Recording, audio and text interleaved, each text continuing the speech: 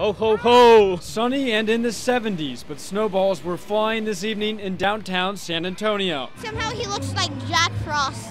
How do I look like? Oh, I am Jack Frost. However, controversy has surrounded Travis Park for months, first involving a Confederate statue and now a Christmas tree. That was the first thing when I thought Travis Park. I was like, oh, maybe they're just trying to bring positivity back to this area. It's a good place for it. There shouldn't be any controversy about the tree being there. The statue, removed by the city back on September 1st, now replaced with a Christmas tree that had been located near the Alamo for more than 30 years. It's not going to be there, so it's going to be different.